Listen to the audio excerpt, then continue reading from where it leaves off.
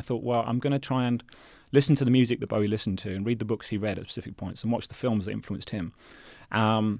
And then, you know, start to dress like him and do makeup like him and so on, and follow his diet to a certain extent, which isn't a very healthy diet at some points. Like it's red peppers and milk at some point. I've gone for like weekends, for instance, where I just drank milk and ate red peppers and so on. I do not listen, apart from accidentally, to any music beyond the point I'm currently researching.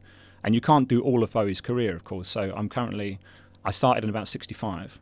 And now I'd listen to nothing beyond 1974. I've been reading some of the books that Bowie read, though, and he was very much into the occult, Aleister Crowley, Nazism, all kinds of strange literature. And some of that reading, I think, does have an effect on your thinking, especially if you're doing without sleep and long distance flights and so on. You know, if you're reading some strange science fiction and books about magic, you know, you can kind of get into Bowie's head. You can see, and it's sometimes quite a strange place, a dangerous place, a place you wouldn't want to live for too long.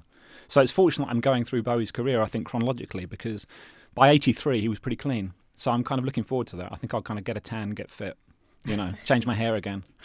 You'll have a midlife crisis. Get my teeth whitened. Well, you know, this is the 70s Bowie that I'm now trying to connect with, and it's something, you know, he was quite sick, I think. He lived in LA, but he kept all the windows, the shutters closed the whole time, and lived in the dark. So he produced some great art. But see, I'm trying to go through all of Bowie's career in 1 year.